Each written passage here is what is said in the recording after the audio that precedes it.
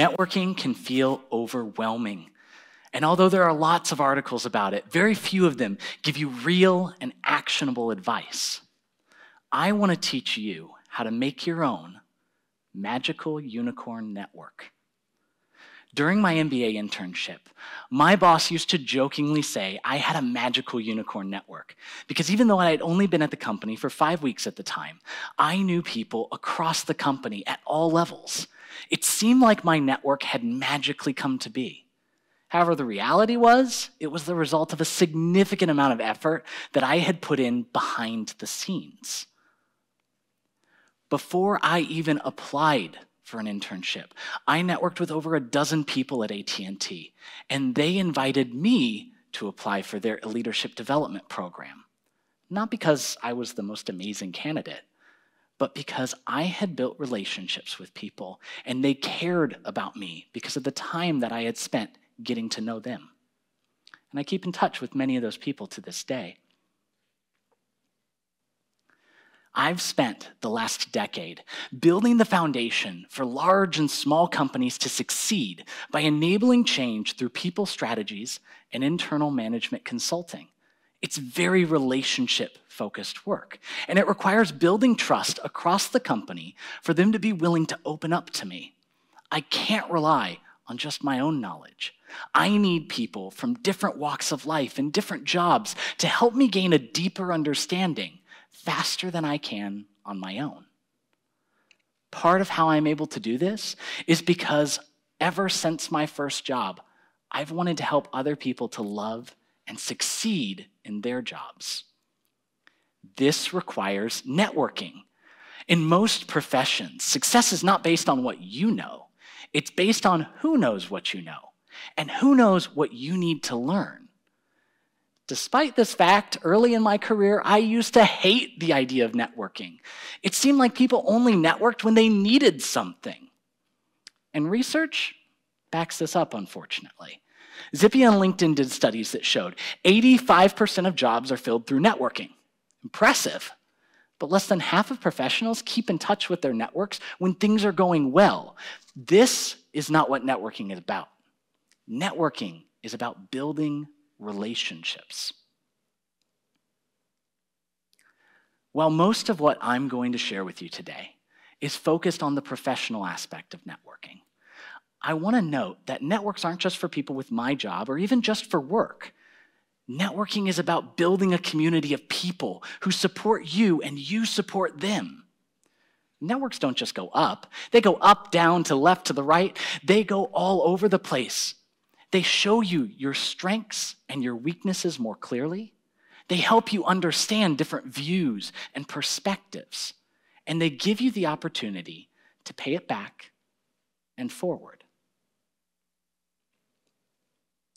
Networks should lift everyone up together. What I'm going to share with you are not sales techniques, but techniques to build real relationships with real people in a meaningful way. And I'm going to teach you how to network across 3 different phases: the invitation, the meeting, and the follow-up. When my wife and I went to Rome, we ran into another couple from the Midwest. In a place where everything was new to us, our shared Midwestern background gave us an instant sense of camaraderie. Have you ever run into somebody who comes from the same community as you or grew up in the same neighborhood? Have you felt that instant likability? These commonalities help us feel connected to one another. Your invitation is your first chance to build a connection, establishing an important part of your message, why they should care.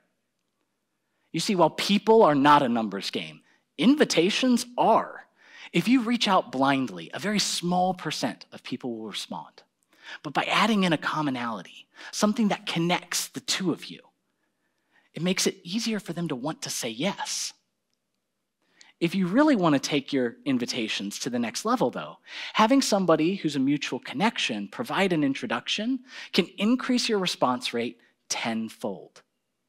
This isn't to discourage you from reaching out blindly if you have to, but to instead encourage you to find commonalities and get introductions when possible. Next in your invitation, you need to specify, why are you reaching out to them specifically? Is it to learn about their job, the company that they work at, the city that they grew up in, or something else entirely? And related to this is, what exactly are you asking for? If this is your first time connecting with someone, you do not have a right to ask for a job. I want to repeat that again. You do not have a right to ask for a job. That first conversation is about building the relationship. I recommend asking for 15 to 30 minutes of their time to learn. I found that people want to share their experience and the knowledge that they have with others, but they also guard their time closely, as they should. By giving them clear boundaries for what to expect, it makes it easier for them to say yes. However, whatever you do not bait and switch. If you're going to ask for a job recommendation or a referral or something else, mention that up front so they can decide before they accept your invitation. Don't wait until the middle of the conversation where now they feel trapped.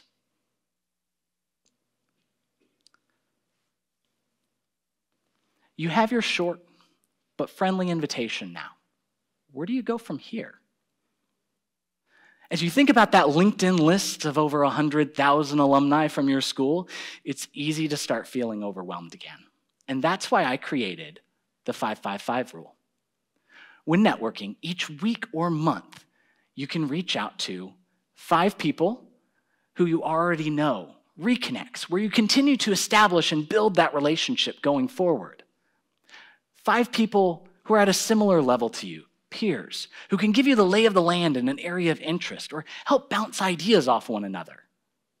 And 5 people who are several levels above you, potential advocates, mentors, or as I like to call them, guides. These people can help you understand how to reach your desired end destination.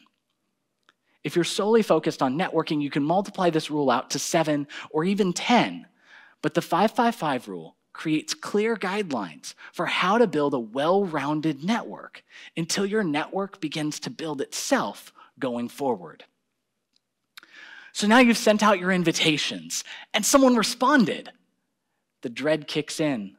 What do you talk about? I've heard many people say that in order to meet somebody for the first time, you have to provide something of value to them, like a gift. I strongly disagree. In that first meeting, you often won't have anything of value, at least in the traditional sense, to offer. Instead, you're providing them a chance to share that knowledge. And if they're so willing, that's what your meeting is about. And so that's what you focus on. But one thing that you can do, and even need to make sure to do, is come prepared. There's nothing as frustrating as agreeing to meet with somebody and then realizing they put little to no thought into the conversation in advance. Don't be that person. Instead, you should be knowledgeable about their background and write down questions in advance about that person's experience. You should provide time to give an introduction about yourself and have them introduce themselves too. You should listen closely and ask follow-up questions. You should be personable and be yourself. Remember that the purpose of this meeting is to focus on learning, not favors. If they offer to recommend you for a job or to introduce you to somebody else, take them up on it. But let them take the lead. As you build real relationships with people, it is okay to ask for favors. But you should always be ready to give back or to pay it forward. And you need to keep in mind that your network has the right of refusal. One thing you can ask for, even at the end of your first conversation, is whether or not there's somebody else that they would recommend you reach out to. This gives them flexibility in how they respond. If people come to mind, they can provide it immediately. If they want to take time, they can go check in with their network first. Or they can politely decline. But by giving them that flexibility, you help avoid them feeling trapped. Because the purpose is to build that relationship. One final note. Be sure to keep your time commitment. This does not mean cutting them off mid-sentence when you reach the end of your time. Instead, it means let them finish their last thought and say something along the lines of, I've really enjoyed our conversation, but I see we're already at the end of our time. Would it be all right if I followed up? If they have more time, they can offer. However, by ending on time, you're keeping your original commitment to them, you're showing respect, and you're ending the conversation on a thoughtful note. So you had your meeting and the conversation went well, hopefully. Networking doesn't end there. There are short-term actions and long-term considerations you need to make. First, write a thank you email. Include something personal from the conversation, like a story that really resonated with you, or a piece of advice that you really appreciated. Next, you need to DTR, define the relationship. Notice this does not mean calling them and asking them where the relationship is going. Instead, it means taking a careful analysis of the conversation that you had and deciding, is this the type of person who's a potential advocate, a mentor, a friend or peer, an acquaintance? Not all connections are lifelong, and that's okay. But whatever it is, you need to track all of it. Personally, I have an Excel sheet at work where I track how we originally met, the last time we met, and anything else that might be important about that person. It's up to you what's important, but what's essential is having a way to track it, because that helps you to remember and to keep in touch, which you'll want to do at least every 3 to 6 months. Now, how you keep in touch is up to you, though. With my relationships, I do everything from Zoom catch-ups to coffee chats to lunches together, but I also do text messages and emails that are a little more informal sometimes. I tailor my communication to the person and the relationship that I have with them. I'll send research articles. I'll ask them how their family's doing. I'll give them life updates. I'll ask them about things I'm trying to figure out myself.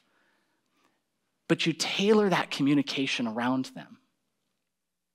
Keeping in touch with hundreds of people is a lot of work, but these are people you know and who know you. It's okay to be imperfect and a work in progress. They are too. For those in person, you may have noticed some cards from Monopoly Bid in your sacks.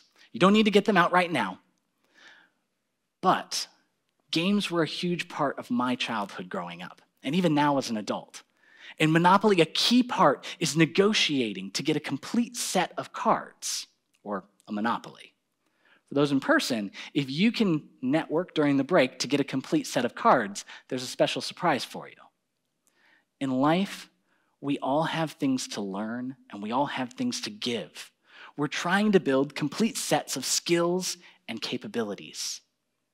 However, unlike in the game of Monopoly, in real life, there are more than enough cards for all of us to succeed.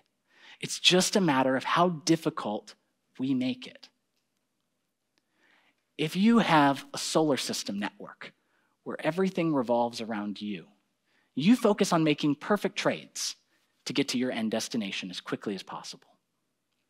But if you have a network of a community, instead, you focus on helping others as you still try to reach your final destination as well.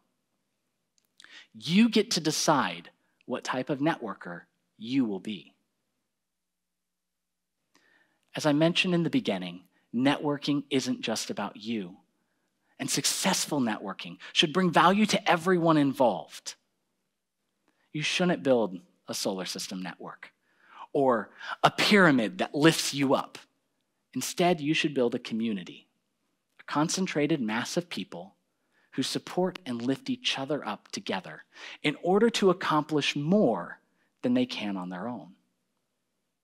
One of my favorite parts of my network is the ability to learn from a diverse set of skills, experiences, perspectives, and views. A good friend and colleague of mine comes from a very different world than I do. But we both ended up at AT&T. We've spent hours learning from each other and bouncing ideas off one another. We have a deep mutual respect, even when we don't see eye to eye. One of the benefits of building a network is those diverse views and experiences that you get to learn from. Pressure testing your assumptions and expanding your view. If you can follow a simple structure like the 5-5-5 rule and a way to track and maintain your network, it will surprise you how quickly your network grows. Your knowledge and your ability to see things from more than just your own perspective will grow as well. Before you realize it, you'll have your own magical unicorn network. Thank you.